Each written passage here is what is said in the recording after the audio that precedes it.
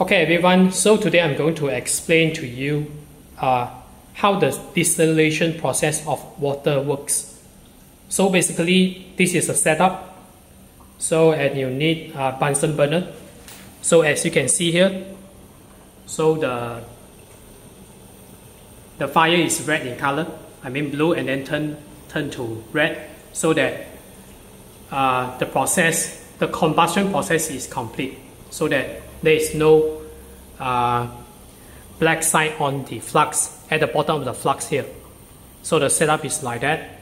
So as you can see here, so you need a thermometer to monitor the temperature of the vaporized water. So the flux, basically I just fill in the tap water here. So this is the tap water. I'm using this tap water. This tap water is considered impurified water. So maybe, so this impurified water consists of maybe minerals inside, and then as well as the water molecules inside. So when the boiling occurs, so meaning the temperature of the water turns to above 100 degrees Celsius. So right now the temperature of the vapor is more than 100 degrees Celsius. So the water will be vaporized into the water vapor. And then as you can see here, so the vaporized water will go through this coil here. So this is a coil, and then we have this distilled water. So this is a distilled water, meaning it's a purified water. And maybe you will wonder why this setup is here.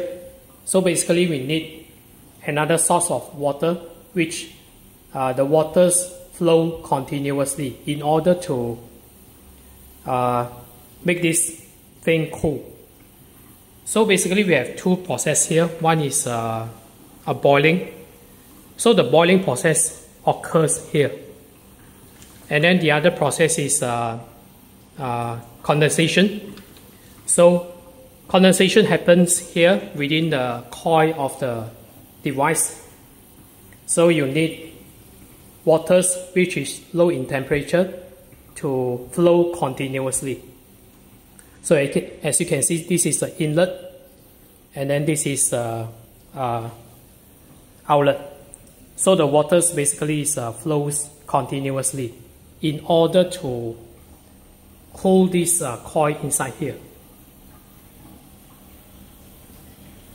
So the final product is the distilled water. So basically this is a very simple setup to explain to you how the distillation water process works. So that's it for today. Thank you.